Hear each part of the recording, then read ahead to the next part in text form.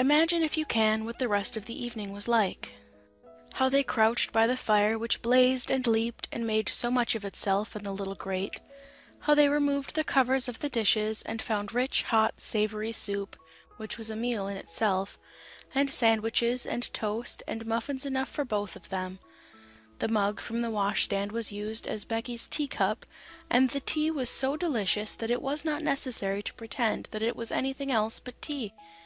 They were warm and full-fed and happy, and it was just like Sarah that, having found her strange good fortune real, she should give herself up to the enjoyment of it to the utmost.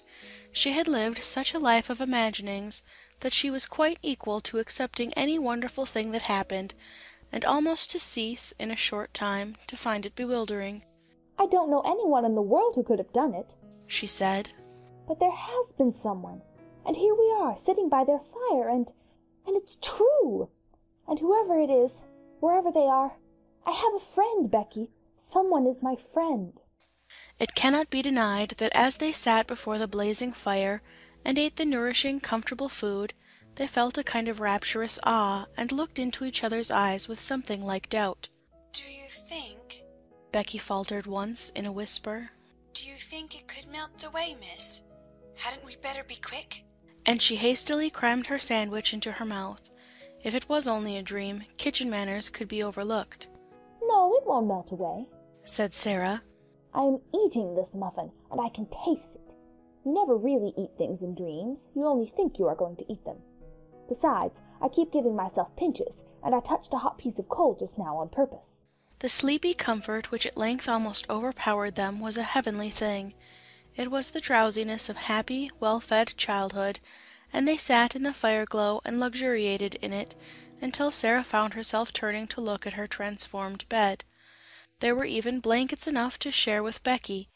The narrow couch in the next attic was more comfortable that night than its occupant had ever dreamed that it could be. As she went out of the room, Becky turned upon the threshold and looked about her with devouring eyes. "If it ain't here in the morning, miss," she said. "It's been here tonight, anyways, and I shan't never forget it." She looked at each particular thing as if to commit it to memory.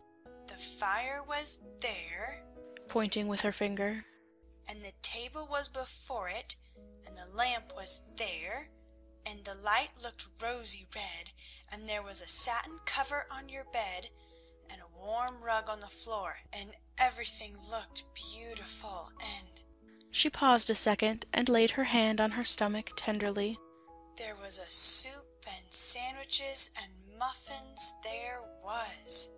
And, with this conviction a reality at least, she went away.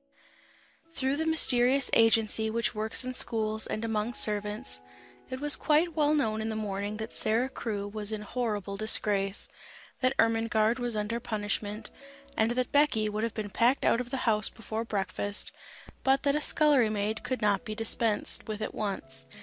The servants knew that she was allowed to stay, because Miss Minchin could not easily find another creature, helpless and humble enough to work like a bounden slave for so few shillings a week. The elder girls in the schoolroom knew that if Miss Minchin did not send Sarah away, it was for practical reasons of her own. "She's growing so fast and learning such a lot, somehow," said Jessie to Lavinia, "that she will be giving classes soon, and Miss Minchin knows she will have to work for nothing. It was rather nasty of you, Lavy, to tell about her having fun in the garret. How did you find it out?" "I got it out of Lottie. She's such a baby she didn't know she was telling me. There was nothing nasty at all in speaking to Miss Minchin. I felt it my duty.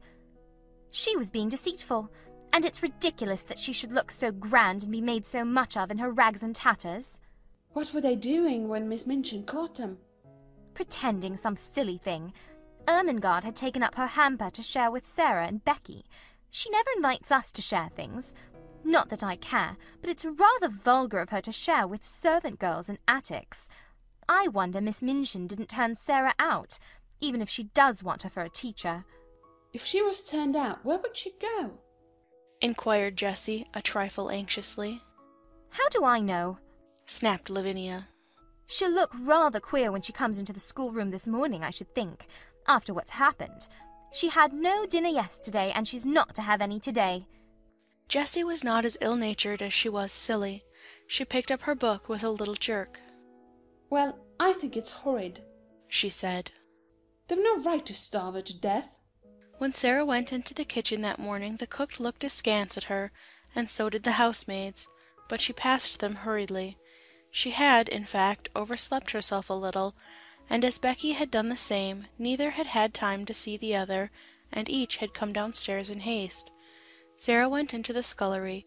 Becky was violently scrubbing a kettle, and was actually gurgling a little song in her throat. She looked up with a wildly elated face. "It was there when I wakened, miss, the blanket," she whispered excitedly. "It was as real as it was last night."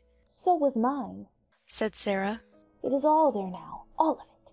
While I was dressing, I ate some of the cold things we left." "Oh, laws, oh, laws!" Becky uttered the exclamation in a sort of rapturous groan, and ducked her head over her kettle just in time, as the cook came in from the kitchen.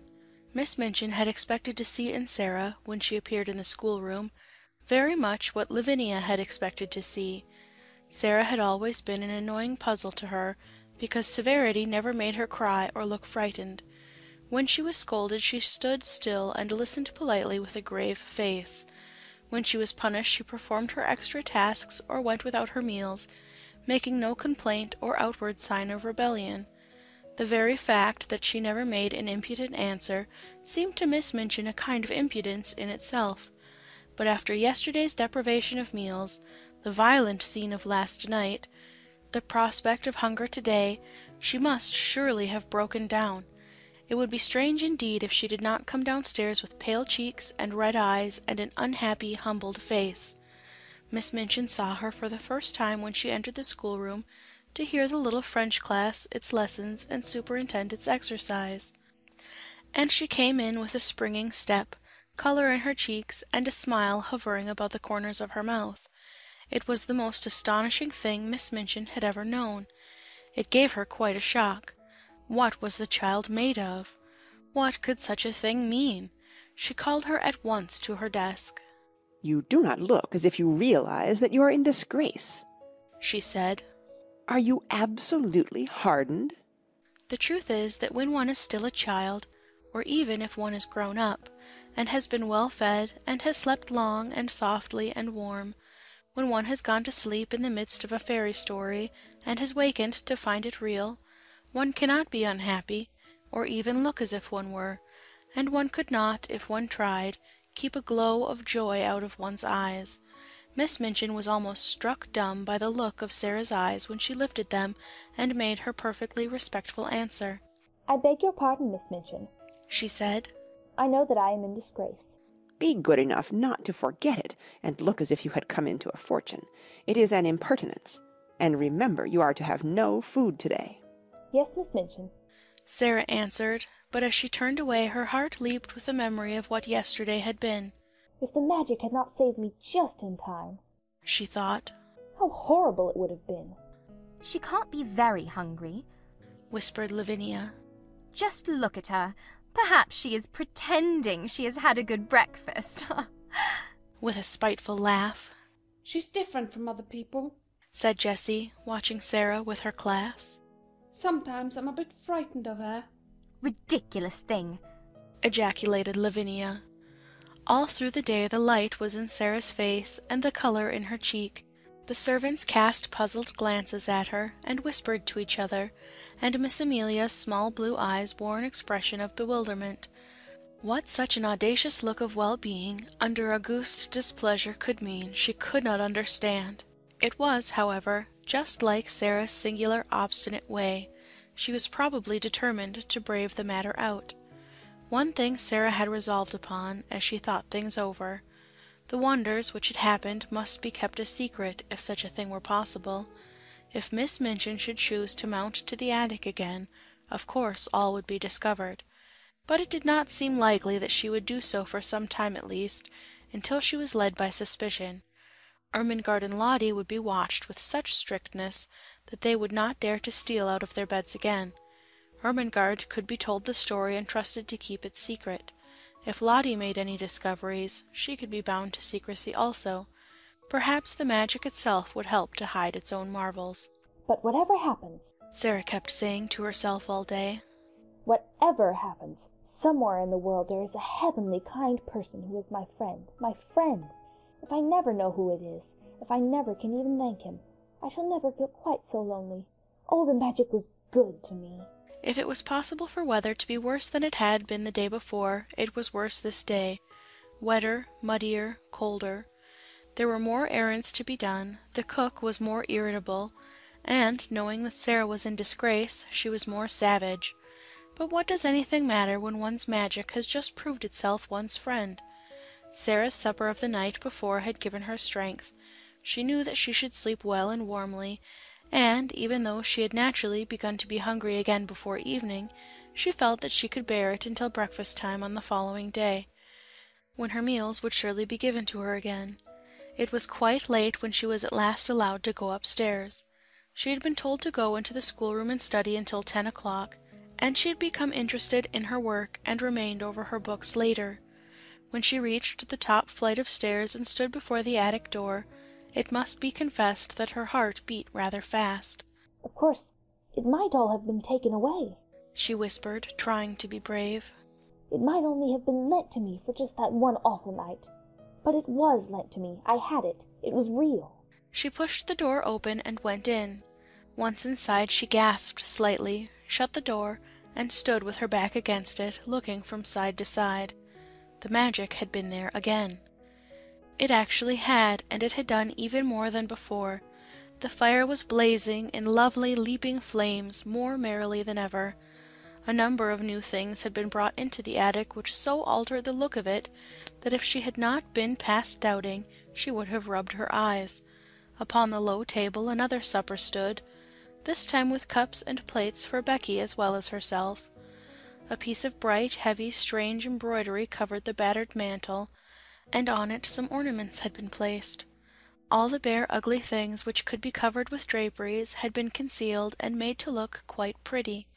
Some odd materials of rich colors had been fastened against the wall with fine, sharp tacks, so sharp that they could be pressed into the wood and plaster without hammering. Some brilliant fans were pinned up, and there were several large cushions, big and substantial enough to use as seats. A wooden box was covered with a rug, and some cushions lay on it, so that it wore the air of a sofa. Sarah slowly moved away from the door, and simply sat down and looked again. It is exactly like something fairy come true, she said. There isn't the least difference. I feel as if I might wish for anything, diamonds or bags of gold, and they would appear. That wouldn't be any stranger than this. Is this my garret? Am I the same cold, ragged, damp Sarah? And to think I used to pretend and wish there were fairies. The one thing I always wanted was to see a fairy story come true. I am living in a fairy story. I feel as if I might be a fairy myself, and able to turn things into anything else. She rose and knocked upon the wall for the prisoner in the next cell, and the prisoner came. When she entered, she almost dropped in a heap upon the floor. For a few seconds she quite lost her breath. "Oh, laws!" she gasped. "Oh, laws, miss!" Just as she had done in the scullery. You see? said Sarah. On this night Becky sat on a cushion upon the hearthrug and had a cup and saucer of her own. When Sarah went to bed she found that she had a new thick mattress and big downy pillows. Her old mattress and pillow had been removed to Becky's bedstead, and, consequently, with these additions Becky had been supplied with unheard-of comfort. "Where does it all come from?" Becky broke forth once. "Laws, who does it, miss?" Don't let us even ask, said Sarah.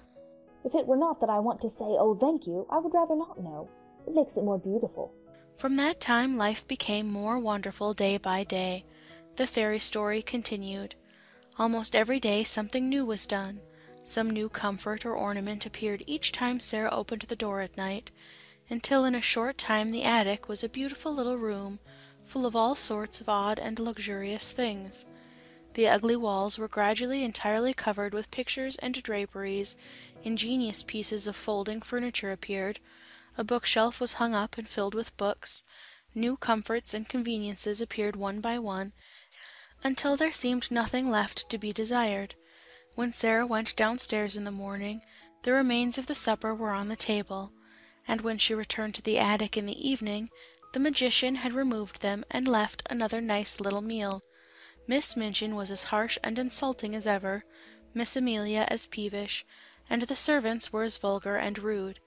Sarah was sent on errands in all weathers, and scolded and driven hither and thither.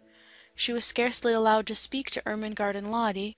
Lavinia sneered at the increasing shabbiness of her clothes, and the other little girls stared curiously at her when she appeared in the schoolroom. But what did it all matter while she was living in this wonderful mysterious story? It was more romantic and delightful than anything she had ever invented to comfort her starved young soul and save herself from despair. Sometimes when she was scolded, she could scarcely keep from smiling. If only you knew, She was saying to herself. if only you knew. The comfort and happiness she enjoyed were making her stronger, and she had them always to look forward to. If she came home from her errands wet and tired and hungry, she knew she would soon be warm and well fed after she had climbed the stairs. During the hardest day she could occupy herself blissfully by thinking of what she would see when she opened the attic door, and wondering what new delight had been prepared for her. In a very short time she began to look less thin. Color came into her cheeks, and her eyes did not seem so much too big for her face. Sarah Crewe looks wonderfully well. Miss Minchin remarked disapprovingly to her sister. Yes, Answered poor, silly Miss Amelia. she is absolutely fattening. She was beginning to look like a little starved crow. Starved? Exclaimed Miss Minchin angrily. There was no reason why she should look starved. She always had plenty to eat. Of course. Agreed Miss Amelia, humbly, alarmed to find that she had, as usual, said the wrong thing. There is something very disagreeable in seeing that sort of thing in a child of her age, said Miss Minchin, with haughty vagueness. What sort of thing? Miss Amelia ventured.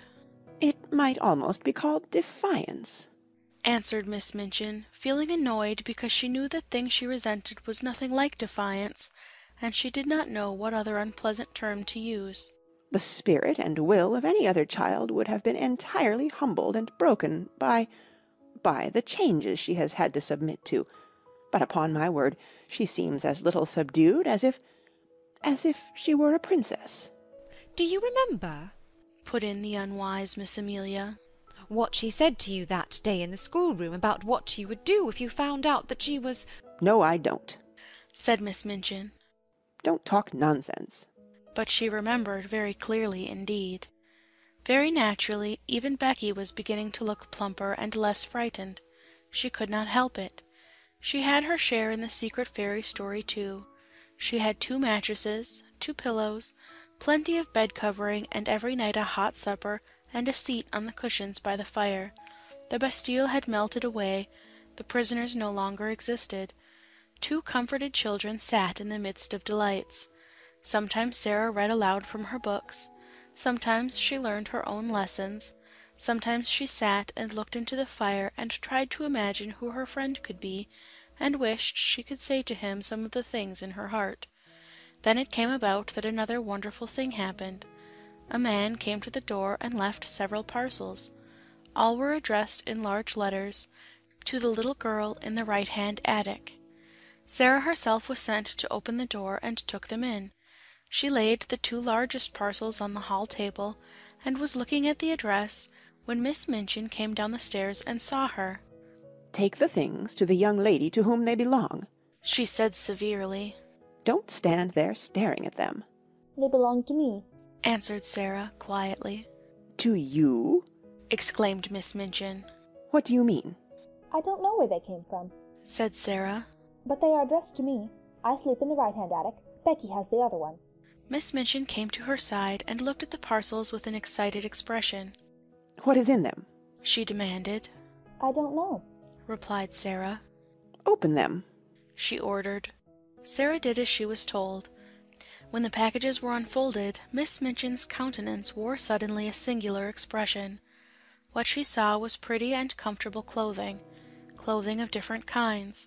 shoes, stockings, and gloves, and a warm and beautiful coat. There were even a nice hat and an umbrella. They were all good and expensive things, and on the pocket of the coat was pinned a paper, on which were written these words: "To be worn every day. Will be replaced by others when necessary." Miss Minchin was quite agitated. This was an incident which suggested strange things to her sordid mind. Could it be that she had made a mistake after all, and that the neglected child had some powerful though eccentric friend in the background, perhaps some previously unknown relation, who had suddenly traced her whereabouts, and chose to provide for her in this mysterious and fantastic way? Relations were sometimes very odd, particularly rich old bachelor uncles, who did not care for having children near them. A man of that sort might prefer to overlook his young relation's welfare at a distance. Such a person, however, would be sure to be crotchety and hot-tempered enough to be easily offended. It would not be very pleasant if there were such a one, and he should learn all the truth about the thin, shabby clothes, the scant food, and the hard work. She felt very queer indeed, and very uncertain, and she gave a side glance at Sarah. "Well," she said, in a voice such as she had never used since the little girl lost her father. "someone is very kind to you. As the things have been sent, and you are to have new ones when they are worn out, you may as well go and put them on, and look respectable. After you are dressed, you may come downstairs and learn your lessons in the schoolroom. You need not go out on any more errands to-day." About half an hour afterward, when the schoolroom door opened and Sarah walked in, the entire seminary was struck dumb with amazement. My word! Ejaculated Jessie, jogging Lavinia's elbow. Look at the Princess Sarah! Everybody was looking, and when Lavinia looked she turned quite red. It was the Princess Sarah indeed. At least, since the days when she had been a princess, Sarah had never looked as she did now. She did not seem the Sarah they had seen come down the back stairs a few hours ago. She was dressed in the kind of frock Lavinia had been used to envying her the possession of. It was deep and warm in color, and beautifully made. Her slender feet looked as they had done when Jessie had admired them, and the hair, whose heavy locks had made her look rather like a Shetland pony when it fell loose about her small, odd face, was tied back in a ribbon. Perhaps someone has left her a fortune, Jessie whispered.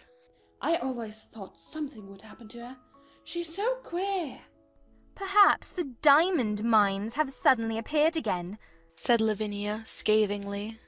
Don't please her by staring at her in that way, you silly thing. "Sarah," broke in Miss Minchin's deep voice. "come and sit here." And while the whole schoolroom stared and pushed with elbows, and scarcely made any effort to conceal its excited curiosity, Sarah went to her old seat of honor and bent her head over her books. That night, when she went to her room, after she and Becky had eaten their supper, she sat and looked at the fire seriously for a long time. "Are you making something up in your head, miss?" Becky inquired with respectful softness. When Sarah sat in silence and looked into the coals with dreaming eyes, it generally meant that she was making a new story. But this time she was not, and she shook her head. "No," she answered. "I am wondering what I ought to do." Becky stared, still respectfully. She was filled with something approaching reverence for everything Sarah did and said. "I can't help thinking about my friend. Sarah explained. If he wants to keep himself a secret, it would be rude to try and find out who he is. But I do so want him to know how thankful I am to him, and how happy he has made me. Anyone who is kind wants to know when people have been made happy. They care for that more than for being thanked. I do wish. She stopped short because her eyes at that instant fell upon something standing on a table in a corner. It was something she had found in the room when she came up to it only 2 days before. It was a little writing case fitted with paper and envelopes and pens and ink. "Oh!" she exclaimed. "Why did I not think of that before?" She rose and went to the corner and brought the case back to the fire. "I can write to him," she said joyfully. "and leave it on the table. Then perhaps the person who takes the things away will take it too. I won't ask him anything. He won't mind my thanking him, I feel sure."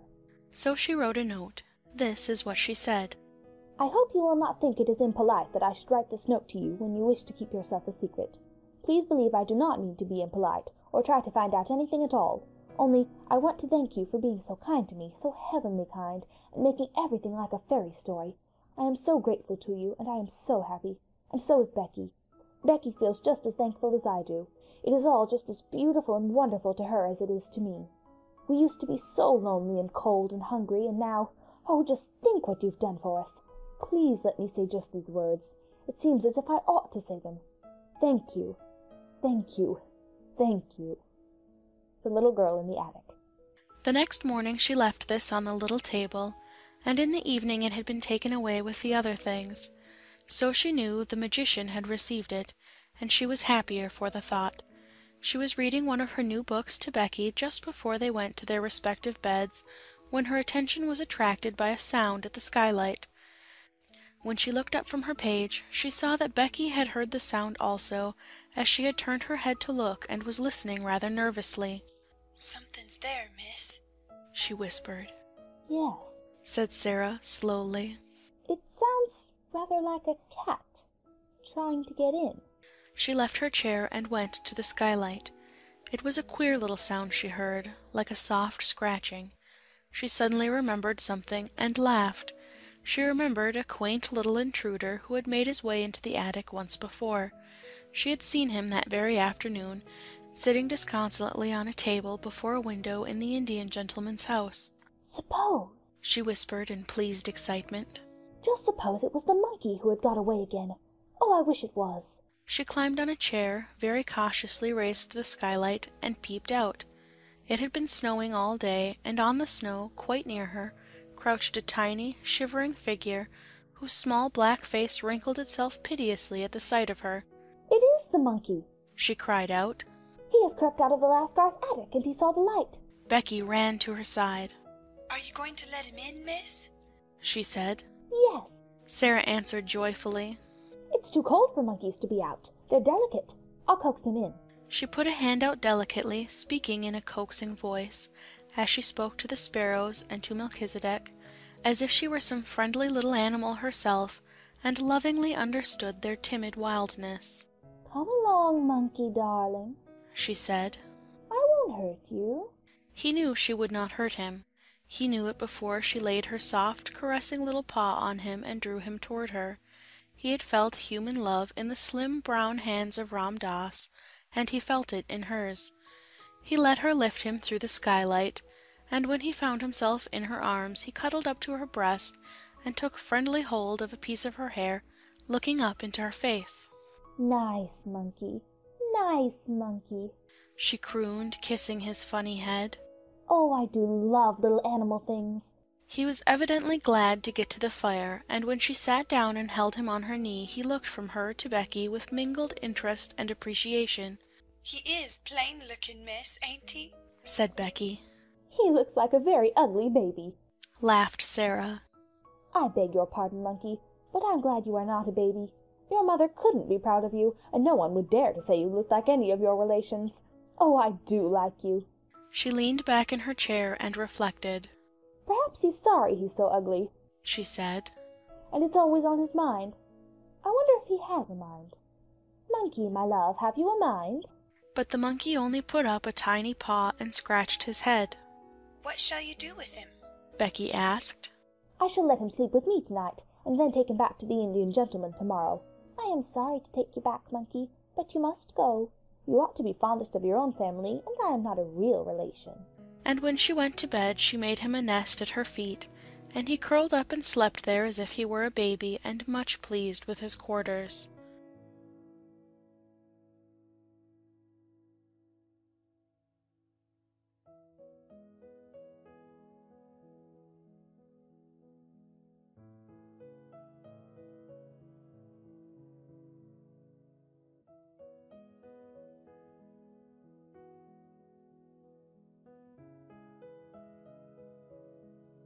The next afternoon 3 members of the large family sat in the Indian gentleman's library, doing their best to cheer him up. They had been allowed to come in to perform this office because he had specially invited them. He had been living in a state of suspense for some time, and today he was waiting for a certain event very anxiously. This event was the return of Mr. Carmichael from Moscow. His stay there had been prolonged from week to week. On his first arrival there, he had not been able satisfactorily to trace the family he had gone in search of. When he felt at last sure that he had found them, and had gone to their house, he had been told that they were absent on a journey. His efforts to reach them had been unavailing, so he had decided to remain in Moscow until their return. Mr. Carrisford sat in his reclining chair, and Janet sat on the floor beside him. He was very fond of Janet. Nora had found a footstool, and Donald was astride the tiger's head, which ornamented the rug made of the animal's skin. It must be owned that he was riding it rather violently. "Don't cheer up so loud, Donna," Janet said. "When you come to cheer an ill person up, you don't cheer him up at the top of your voice. Perhaps cheering up is too loud, Mr. Carrisford," turning to the Indian gentleman. But he only patted her shoulder. "No, it isn't," he answered. "and it keeps me from thinking too much." "I'm going to be quiet." Donald shouted. "We'll all be as quiet as mice." "Mice don't make a noise like that," said Janet. Donald made a bridle of his handkerchief and bounced up and down on the tiger's head. "A whole lot of mice might," he said cheerfully. 1,000 mice might." "I don't believe 50,000 mice would," said Janet severely. "and we have to be as quiet as one mouse." Mr. Carrisford laughed and patted her shoulder again. "Papa won't be very long now," she said. "May we talk about the lost little girl?" I don't think I could talk much about anything else just now. "We like her so much," said Nora. "We call her the little unfairy princess." Why? the Indian gentleman inquired. Because the fancies of the large family always made him forget things a little. It was Janet who answered. "It is because, though she is not exactly a fairy, she will be so rich when she is found that she will be like a princess in a fairy tale. We called her the fairy princess at first, but it didn't quite suit." "Is it true," said Nora, "that her papa gave all his money to a friend to put in a mine that had diamonds in it, and then the friend thought he had lost it all, and ran away because he felt as if he was a robber?" "But he wasn't really, you know," put in Janet hastily. The Indian gentleman took hold of her hand quickly. No, he wasn't really, he said. "I am sorry for the friend," Janet said. "I can't help it. He didn't mean to do it, and it would break his heart. I am sure it would break his heart." You are an understanding little woman, Janet, the Indian gentleman said, and he held her hand close. "Did you tell Mr. Carrisford?" Donald shouted again. "About the little girl who isn't a beggar? Did you tell him she has new, nice clothes? Perhaps she's been found by somebody when she was lost." "There's a cab!" exclaimed Janet. "It's stopping before the door. It is Papa." They all ran to the windows to look out. "Yes, it's Papa," Donald proclaimed. "But there's no little girl." All three of them incontinently fled from the room and tumbled into the hall. It was in this way they always welcomed their father. They were to be heard jumping up and down, clapping their hands, and being caught up and kissed. Mr. Carrisford made an effort to rise, and sank back again into his chair. It is no use, he said. What a wreck I am. Mr. Carmichael's voice approached the door. "No, children," he was saying. "You may come in after I have talked to Mr. Carrisford. Go and play with Ramdas." Then the door opened and he came in. He looked rosier than ever, and brought an atmosphere of freshness and health with him, but his eyes were disappointed and anxious as they met the invalid's look of eager question, even as they grasped each other's hands. What news? Mr. Carrisford asked. The child the Russian people adopted? "She's not the child we're looking for," was Mr. Carmichael's answer. "She is much younger than Captain Crewe's little girl. Her name is Emily Carew. I have seen and talked to her. The Russians were able to give me every detail." How wearied and miserable the Indian gentleman looked. His hand dropped from Mr. Carmichael's.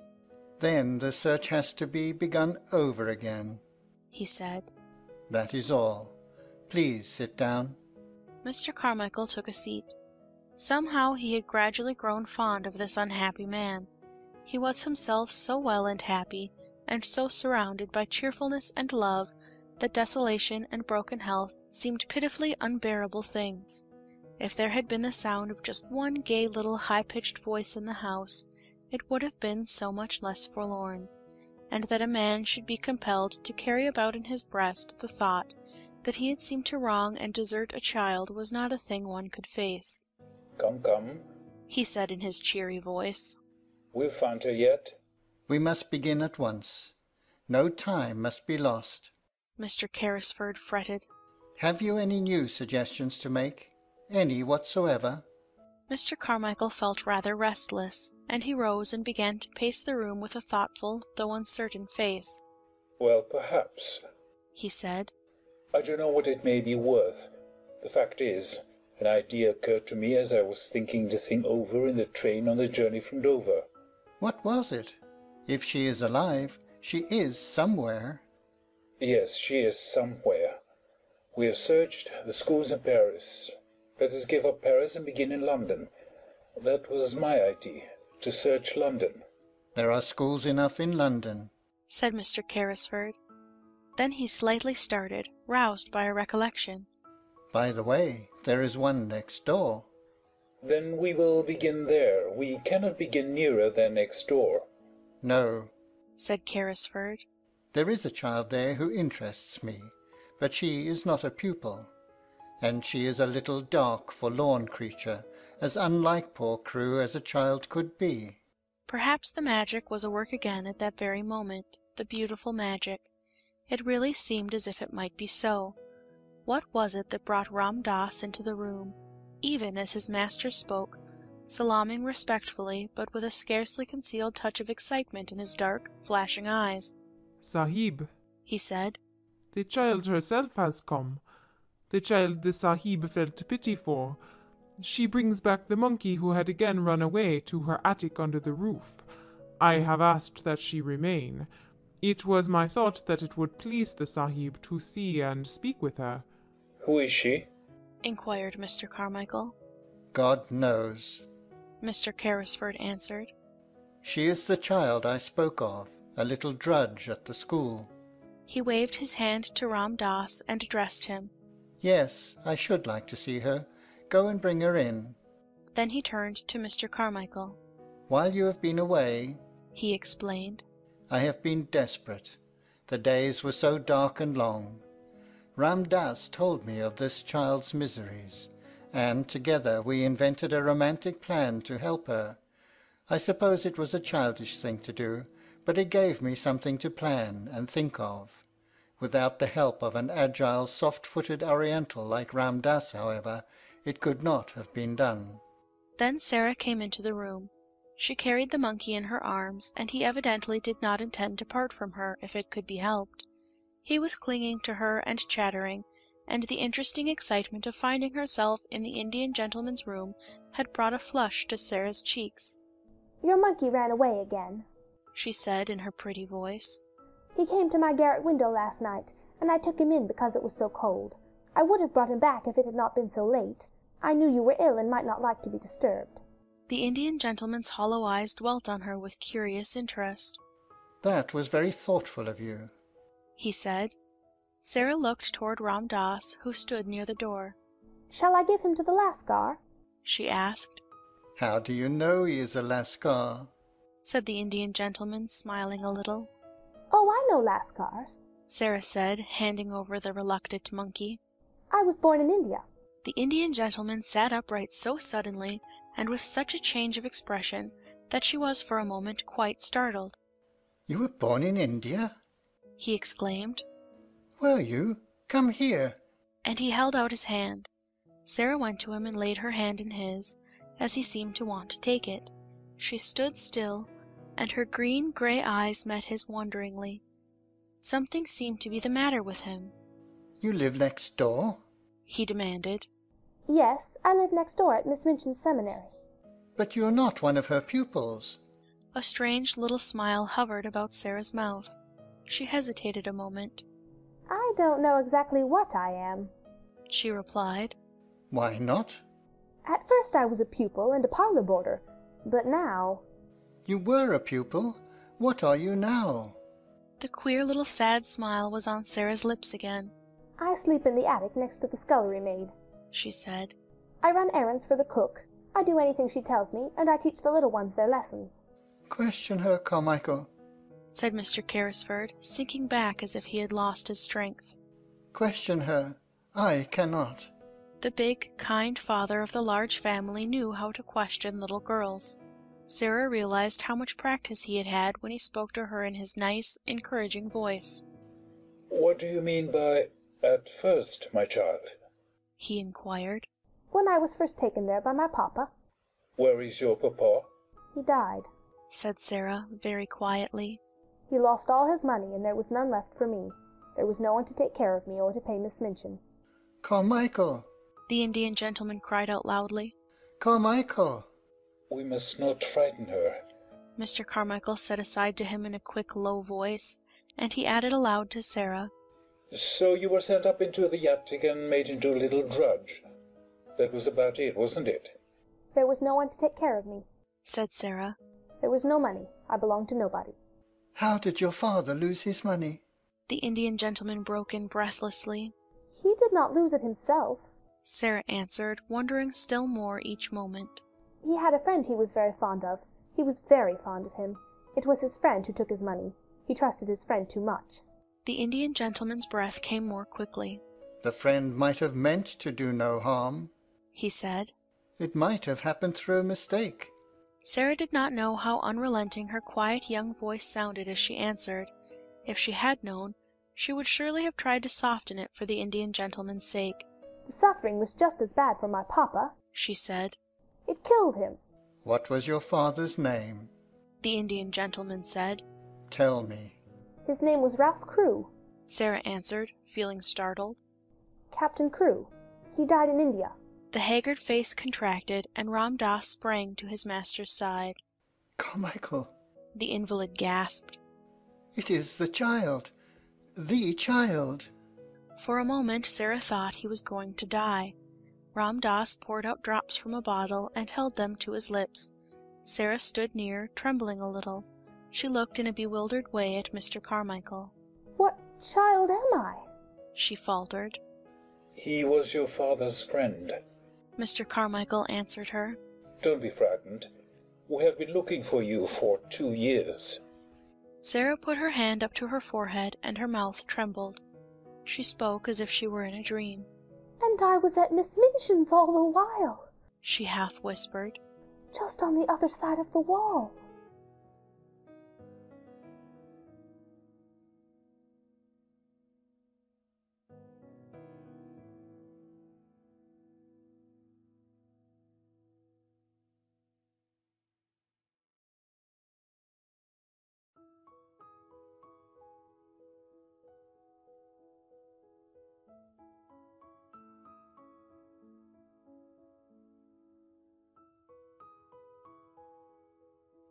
It was pretty comfortable Mrs. Carmichael who explained everything. She was sent for at once, and came across to the square to take Sarah into her warm arms and make clear to her all that had happened.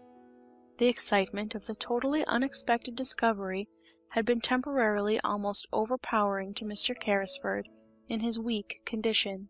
"'Pon my word," he said faintly to Mr. Carmichael, when it was suggested that the little girl should go into another room. "I feel as if I do not want to lose sight of her." "I will take care of her," Janet said, "and Mamma will come in a few minutes." and it was Janet who led her away. "We're so glad you are found," she said. "You don't know how glad we are that you are found." Donald stood with his hands in his pockets and gazed at Sarah with reflecting and self-reproachful eyes. "If I had just asked what your name was when I gave you my 6pence," he said, "you would have told me it was Sarah Crewe, and then you would have been found in a minute." Then Mrs. Carmichael came in. She looked very much moved, and suddenly took Sarah in her arms and kissed her.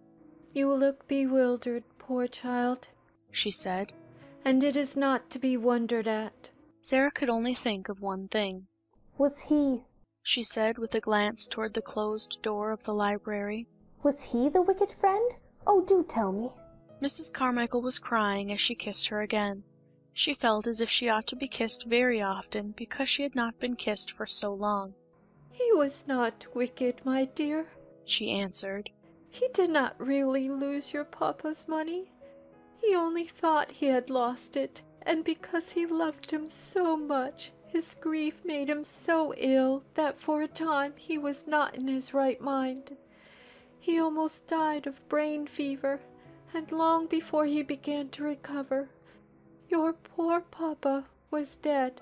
"And he did not know where to find me," murmured Sarah. "and I was so near." "He believed you were in school in France," Mrs. Carmichael explained. "and he was continually misled by false clues. He has looked for you everywhere. When he saw you pass by, looking so sad and neglected, he did not dream that you were his friend's poor child, but because you were a little girl too, he was sorry for you, and wanted to make you happier, and he told Ram Dass to climb into your attic window and try to make you comfortable." Sarah gave a start of joy. Her whole look changed. "Did Ram Dass bring the things?" She cried out. "Did he tell Ram Dass to do it? Did he make the dream that came true?" "Yes, my dear, yes. He is kind and good, and he was sorry for you, for little lost Sarah Crewe's sake." The library door opened, and Mr. Carmichael appeared, calling Sarah to him with a gesture. Mr. Carrisford is better already, he said. He wants you to come to him. Sarah did not wait. When the Indian gentleman looked at her as she entered, he saw that her face was all alight. She went and stood before his chair, with her hands clasped together against her breast. "You sent the things to me," she said in a joyful, emotional little voice. "The beautiful, beautiful things. You sent them." Yes, poor child, I did, he answered her. He was weak and broken with long illness and trouble, but he looked at her with the look she remembered in her father's eyes, that look of loving her and wanting to take her in his arms. It made her kneel down by him, just as she used to kneel by her father when they were the dearest friends and lovers in the world. "Then it is you who are my friend," she said. "It is you who are my friend." And she dropped her face on his thin hand and kissed it again and again. The man will be himself again in 3 weeks, Mr. Carmichael said aside to his wife. Look at his face already. In fact, he did look changed. Here was the little missus, and he had new things to think of and plan for already. In the first place, there was Miss Minchin. She must be interviewed and told of the change which had taken place in the fortunes of her pupil. Sarah was not to return to the seminary at all. The Indian gentleman was very determined upon that point. She must remain where she was, and Mr. Carmichael should go and see Miss Minchin himself. "I am glad I need not go back," said Sarah. "She will be very angry. She does not like me, though perhaps it is my fault because I do not like her." But, oddly enough, Miss Minchin made it unnecessary for Mr. Carmichael to go to her, by actually coming in search of her pupil herself. She had wanted Sarah for something, and on inquiry had heard an astonishing thing. One of the housemaids had seen her steal out of the area with something hidden under her cloak, and had also seen her go up the steps of the next door and enter the house. "What does she mean?" cried Miss Minchin to Miss Amelia. "I don't know, I'm sure, sister," answered Miss Amelia. "Unless she has made friends with him because he has lived in India." It would be just like her to thrust herself upon him and try to gain his sympathies in some such impertinent fashion, said Miss Minchin. "She must have been in the house 2 hours. I will not allow such presumption.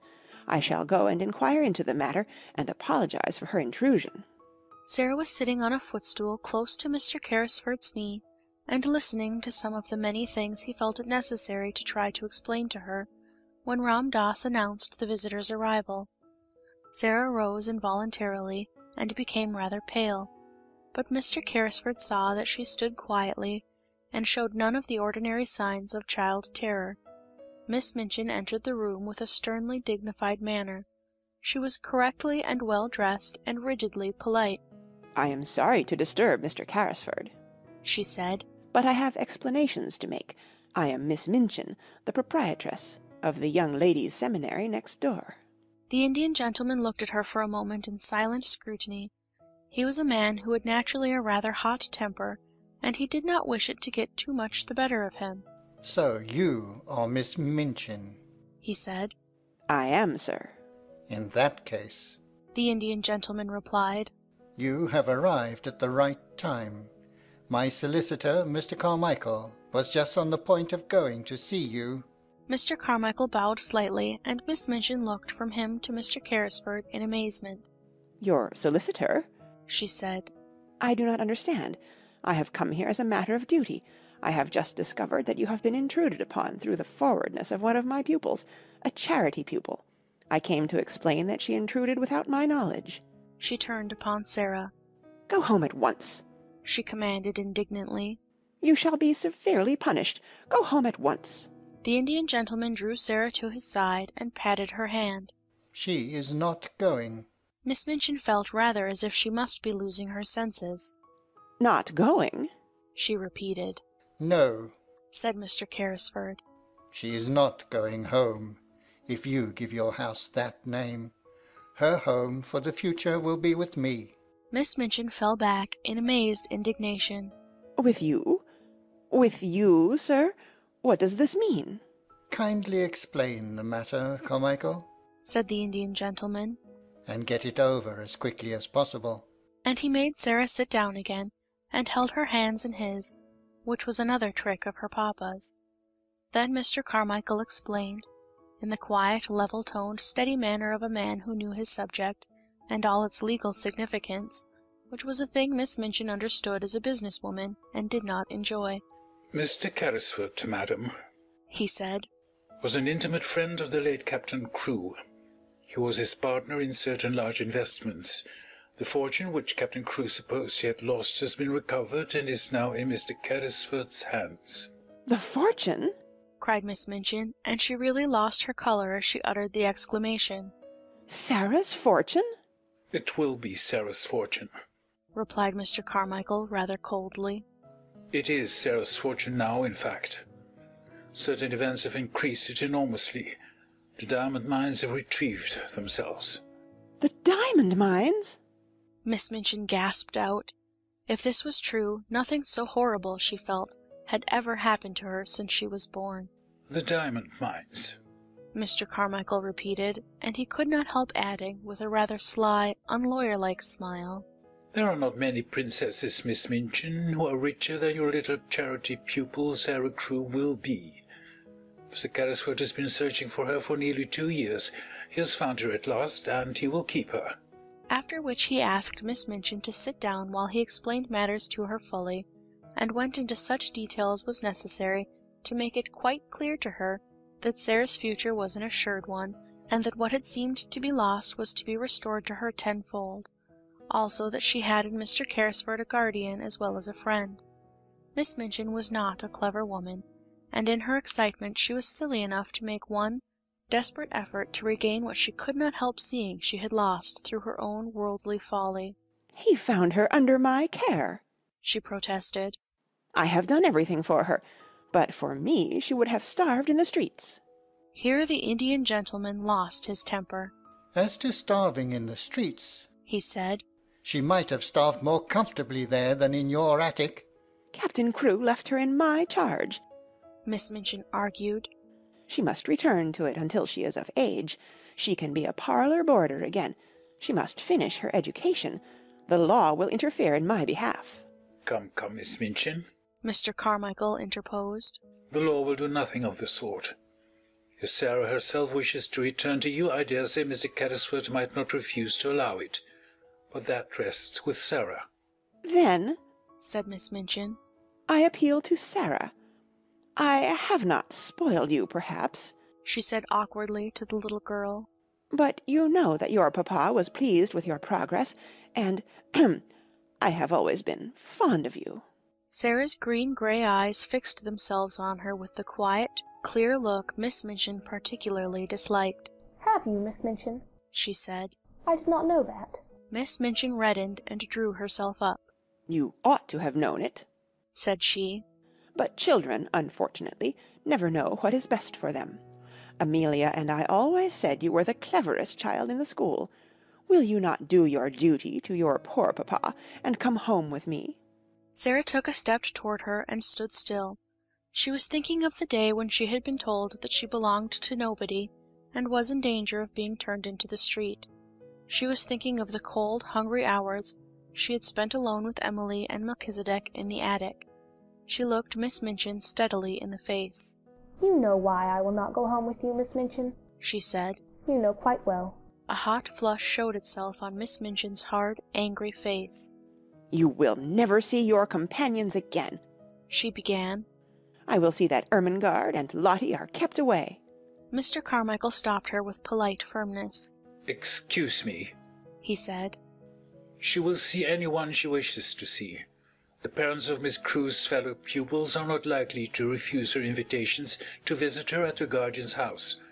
Mr. Carrisford will attend to that." It must be confessed that even Miss Minchin flinched. This was worse than the eccentric bachelor uncle who might have a peppery temper and be easily offended at the treatment of his niece. A woman of sordid mind could easily believe that most people would not refuse to allow their children to remain friends with a little heiress of diamond mines. And if Mr. Carrisford chose to tell certain of her patrons how unhappy Sarah Crewe had been made, many unpleasant things might happen. "You have not undertaken an easy charge," she said to the Indian gentleman as she turned to leave the room. "You will discover that very soon. The child is neither truthful nor grateful. I suppose," to Sarah, "that you feel now that you are a princess again." Sarah looked down and flushed a little, because she thought her pet fancy might not be easy for strangers, even nice ones, to understand at first. I tried not to be anything else," she answered in a low voice. "Even when I was coldest and hungriest. I tried not to be." "Now it will not be necessary to try," said Miss Minchin acidly as Ram Dass salaamed her out of the room. She returned home and, going to her sitting-room, sent at once for Miss Amelia. She sat closeted with her all the rest of the afternoon, and it must be admitted that poor Miss Amelia passed through more than one bad quarter of an hour. She shed a good many tears, and mopped her eyes a good deal. One of her unfortunate remarks almost caused her sister to snap her head entirely off, but it resulted in an unusual manner. "I'm not as clever as you, sister, and I am always afraid to say things to you for fear of making you angry. Perhaps if I were not so timid it would be better for the school and for both of us. I must say I've often thought it would have been better if you had been less severe on Sarah Crewe, and had seen that she was decently dressed and more comfortable. I know she was worked too hard for a child of her age, and I know she was only half fed." "How dare you say such a thing?" exclaimed Miss Minchin. "I don't know how I dare," Miss Amelia answered with a kind of reckless courage. "But now I've begun, I may as well finish, whatever happens to me.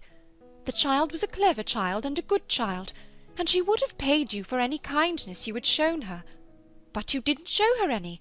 The fact was she was too clever for you, and you always disliked her for that reason. She used to see through us both." "Amelia!" gasped her infuriated elder, looking as if she would box her ears and knock her cap off, as she had often done to Becky. But Miss Amelia's disappointment had made her hysterical enough not to care what occurred next. "She did! She did!" she cried. "She saw through us both. She saw that you were a hard-hearted, worldly woman, and that I was a weak fool, and that we were both of us vulgar and mean enough to grovel on our knees before her money, and behave ill to her because it was taken from her, though she behaved herself like a little princess even when she was a beggar. She did! She did! Like a little princess!" And her hysterics got the better of the poor woman, and she began to laugh and cry both at once, and rock herself backward and forward in such a way as made Miss Minchin stare aghast. "And now you've lost her," she cried wildly. "And some other school will get her and her money, and if she were like any other child she'd tell you how she's been treated, and all our pupils would be taken away and we should be ruined. And it serves us right, but it serves you right more than it does me, for you are a hard woman, Maria Minchin. You're a hard, selfish, worldly woman." And she was in danger of making so much noise with her hysterical chokes and gurgles that her sister was obliged to go to her, and apply salts and sal volatile to quiet her, instead of pouring forth her indignation at her audacity. And from that time forward, it may be mentioned, the elder Miss Minchin actually began to stand a little in awe of a sister who, while she looked so foolish, was evidently not quite so foolish as she looked, and might, consequently, break out and speak truths people did not want to hear. That evening, when the pupils were gathered together before the fire in the schoolroom, as was their custom before going to bed, Ermengarde came in with a letter in her hand, and a queer expression on her round face. It was queer because, while it was an expression of delighted excitement, it was combined with such amazement as seemed to belong to a kind of shock just received. What is the matter? Cried 2 or 3 voices at once. Is it anything to do with the row that has been going on? Said Lavinia eagerly. There has been such a row in Miss Minchin's room. Miss Amelia has had something like hysterics and has had to go to bed. Ermengarde answered them slowly, as if she were half stunned. I have just had this letter from Sarah, she said, holding it out to let them see what a long letter it was. From Sarah! Every voice joined in that exclamation. Where is she? Almost shrieked Jessie. Next door, said Ermengarde, still slowly. With the Indian gentleman. Where? Where? Has she been sent away? Does Miss Minchin know? Was the row about that? Why did she write? Tell us. There was a perfect babble, and Lottie began to cry plaintively. Ermengarde answered them slowly, as if she were half plunged out into what, at the moment, seemed the most important and self-explaining thing. There were diamond mines, she said stoutly. There were. Open mouths and open eyes confronted her. They were real, she hurried on. It was all a mistake about them. Something happened for a time, and Mr. Carrisford thought they were ruined. Who is Mr. Carrisford? Shouted Jessie. The Indian gentleman. And Captain Crewe thought so too, and he died. And Mr. Carrisford had brain fever and ran away, and he almost died. And he did not know where Sarah was. And it turned out that there were millions and millions of diamonds in the mines, and they belonged to her when she was living in the attic with no one but Melchizedek for a friend, and the cook ordering her about. And Mr. Carrisford found her this afternoon, and he has got her in his house, and she will never come back, and she will be more of a princess than she ever was, and 150,000 times more. And I am going to see her tomorrow afternoon there. Even Miss Minchin herself could scarcely have controlled the uproar after this. And though she heard the noise, she did not try. She was not in the mood to face anything more than she was facing in her room, while Miss Amelia was weeping in bed. She knew that the news had penetrated the walls in some mysterious manner, and that every servant and every child would go to bed talking about it. So until almost midnight the entire seminary, realizing somehow that all the rules were laid aside, crowded round Ermengarde in the schoolroom, and heard read and reread the letter containing a story which was quite as wonderful as any Sarah herself had ever invented, and which had the amazing charm of having happened to Sarah herself and the mystic Indian gentleman in the very next house.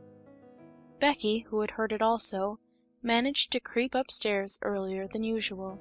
She wanted to get away from people and go and look at the little magic room once more. She did not know what would happen to it. It was not likely that it would be left to Miss Minchin. It would be taken away, and the attic would be bare and empty again.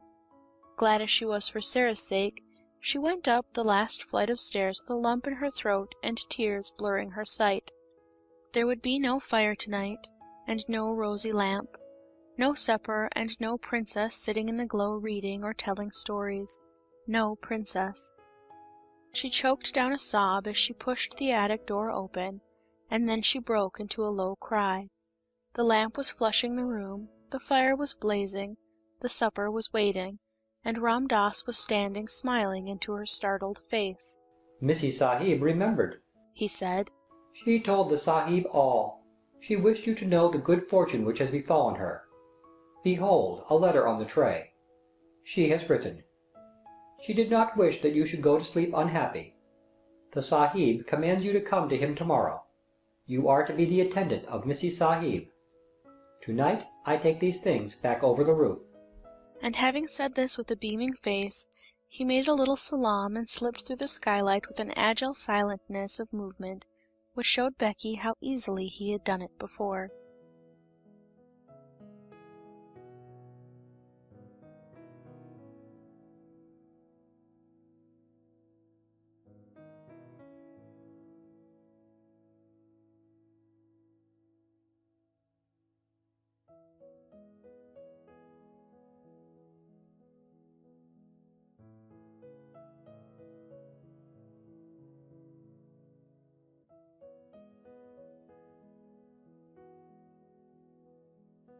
Never had such joy reigned in the nursery of the large family.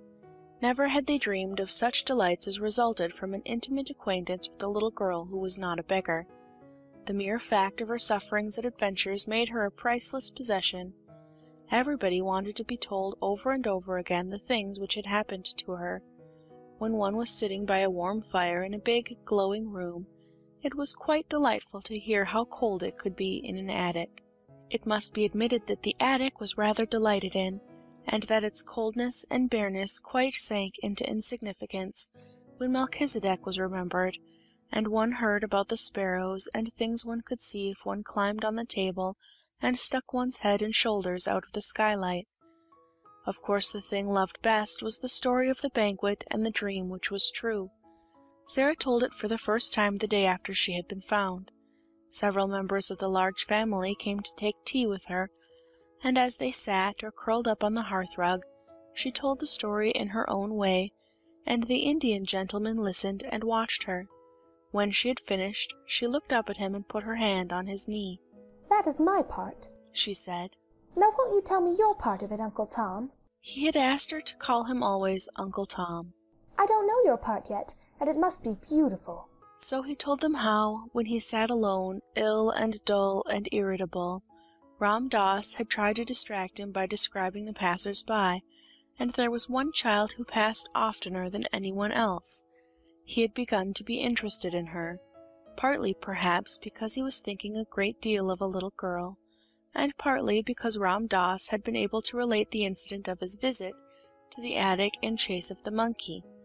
He had described its cheerless look, and the bearing of the child, who seemed as if she was not of the class of those who were treated as drudges and servants. Bit by bit, Ram Dass had made discoveries concerning the wretchedness of her life. He had found out how easy a matter it was to climb across the few yards of roof to the skylight, and this fact had been the beginning of all that followed. "Sahib," he had said one day, "I could cross the slates and make the child a fire when she is out on some errand. When she returned, wet and cold, to find it blazing, she would think a magician had done it." The idea had been so fanciful that Mr. Carrisford's sad face had lighted with a smile, and Ram Dass had been so filled with rapture that he had enlarged upon it and explained to his master how simple it would be to accomplish numbers of other things. He had shown a childlike pleasure and invention, and the preparations for the carrying out of the plan had filled many a day with interest which would otherwise have dragged wearily. On the night of the frustrated banquet Ram Dass had kept watch, all his packages being in readiness in the attic which was his own, and the person who was to help him had waited with him, as interested as himself in the odd adventure. Ram Dass had been lying flat upon the slates, looking in at the skylight, when the banquet had come to its disastrous conclusion. He had been sure of the profoundness of Sarah's wearied sleep, and then, with a dark lantern, he had crept into the room while his companion had remained outside and handed the things to him. When Sarah had stirred ever so faintly, Ram Dass had closed the lantern slide, and lain flat upon the floor. These and many other exciting things the children found out by asking 1,000 questions. "I am so glad," Sarah said. "I'm so glad it was you who were my friend." There never were such friends as these two became. Somehow they seemed to suit each other in a wonderful way. The Indian gentleman had never had a companion he liked quite as much as he liked Sarah. In a month's time he was, as Mr. Carmichael had prophesied he would be, a new man. He was always amused and interested, and he began to find an actual pleasure in the possession of the wealth that he had imagined that he loathed the burden of. There were so many charming things to plan for Sarah. There was a little joke between them that he was a magician, and it was one of his pleasures to invent things to surprise her. She found beautiful new flowers growing in her room, whimsical little gifts tucked under her pillows, and once, as they sat together in the evening, they heard the scratch of a heavy paw on the door, and when Sarah went to find out what it was, there stood a great dog, a splendid Russian boarhound, with a grand silver and gold collar bearing an inscription in raised letters. "I am Boris," it read. "I serve the Princess Sarah." There was nothing the Indian gentleman loved more than the recollection of the little princess in rags and tatters. The afternoons in which the large family, or Ermengarde and Lottie, gathered to rejoice there were very delightful, but the hours when Sarah and the Indian gentleman sat alone and read, or talked, had a special charm of their own. During their passing many interesting things occurred. One evening Mr. Carrisford, looking up from his book, noticed that his companion had not stirred for some time, but sat gazing into the fire. "What are you supposing, Sarah?" he asked. Sarah looked up with a bright color on her cheek. "I was supposing," she said. "I was remembering that hungry day and a child I saw." "But there were a great many hungry days," said the Indian gentleman, with a rather sad tone in his voice. "Which hungry day was it?" "I forgot you didn't know," said Sarah. "It was the day the dream came true." Then she told him the story of the bun shop, and the fourpence she picked up out of the sloppy mud, and the child who was hungrier than herself. She told it quite simply, in as few words as possible, but somehow the Indian gentleman found it necessary to shade his eyes with his hand and look down at the carpet. "And I was supposing a kind of plan," she said when she had finished. "I was thinking I should like to do something." "What was it?" said Mr. Carrisford in a low tone. "You may do anything you like to do, Princess." "I was wondering," rather hesitated Sarah. "You know, you say I have so much money.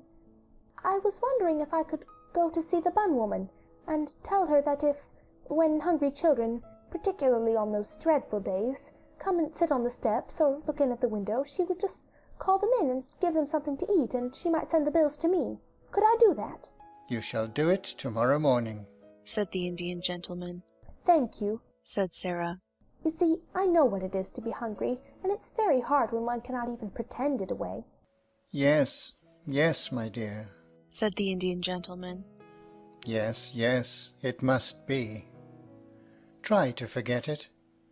Come and sit on this footstool near my knee, and only remember, you are a princess." "Yes," said Sarah, smiling.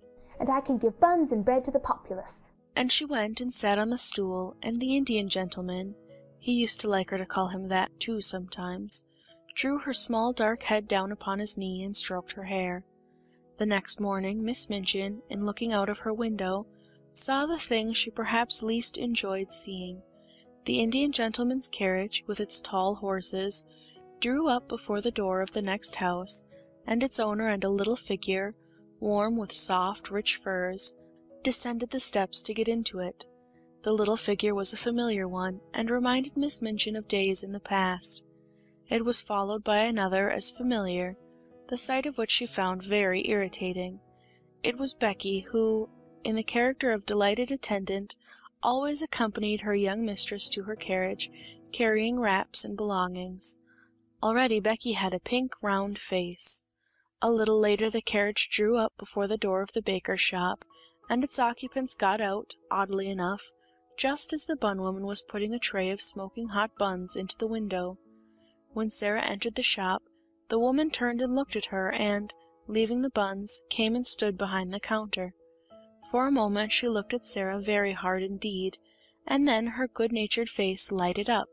"I'm sure that I remember you, miss," she said. "And yet—" "Yes," said Sarah. "Once you gave me 6 buns for 4pence, and you gave 5 of them to a beggar child," the woman broke in on her. "I've always remembered it. I couldn't make it out at first." She turned round to the Indian gentleman and spoke her next words to him.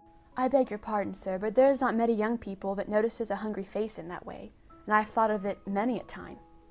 Excuse the liberty, miss," to Sarah, "but you look rosier and, well, better than you did that that... I am better, thank you, said Sarah. And I am much happier. And I have come to ask you to do something for me. Me, miss? Exclaimed the bun woman, smiling cheerfully. Why, bless you. Yes, miss. What can I do? And then Sarah, leaning on the counter, made her little proposal concerning the dreadful days and the hungry waifs and the hot buns. The woman watched her and listened with an astonished face. Why, bless me, she said again when she had heard it all. It'll be a pleasure to me to do it. I'm a working woman myself and can't afford to do much on my own account, and there's sights of trouble on every side. But if you'll excuse me, I'm bound to say I've given away many a bit of bread since that wet afternoon, just along a thinking of you, and how wet and cold you was, and how hungry you looked. And yet you gave away your hot buns as if you were a princess. The Indian gentleman smiled involuntarily at this, and Sarah smiled a little too, remembering what she had said to herself when she put the buns down on the ravenous child's ragged lap. She looked so hungry, she said. She was even hungrier than I was. She was starving, said the woman. Many's the time she's told me of it since, how she sat there in the wet and felt as if a wolf was a-tearing at her poor young insides. Oh, have you seen her since, then? Exclaimed Sarah. Do you know where she is? Yes, I do, answered the woman, smiling more good-naturedly than ever. Why, she's in that there back room, miss, and has been for a month. And a decent woman and girl she's going to turn out, and such a help to me in the shop and in the kitchen, as you'd scarce believe, knowing how she's lived. She stepped to the door of the little back parlor and spoke, and the next minute a girl came out and followed her behind the counter. And actually it was the beggar child, clean and neatly clothed, and looking as if she had not been hungry for a long time. She looked shy, but she had a nice face now that she was no longer a savage, and the wild look had gone from her eyes.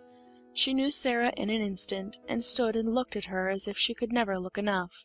You see, said the woman, I told her to come when she was hungry, and when she'd come I'd give her odd jobs to do. And I found she was willing, and somehow I got to like her. And the end of it was, I've given her a place and a home, and she helps me and behaves well, and is as thankful as a girl can be. Her name's Anne. She has no other. The children stood and looked at each other for a few minutes, and then Sarah took her hand out of her muff and held it out across the counter, and Anne took it, and they looked straight into each other's eyes. I am so glad, Sarah said. And I have just thought of something. Perhaps Mrs. Brown will let you be the one to give the buns and bread to the children. Perhaps you would like to do it, because you know what it is to be hungry too. Yes, miss, said the girl. And somehow Sarah felt as if she understood her, though she said so little, and only stood still and looked after her as she went out of the shop with the Indian gentleman, and they got into the carriage and drove away.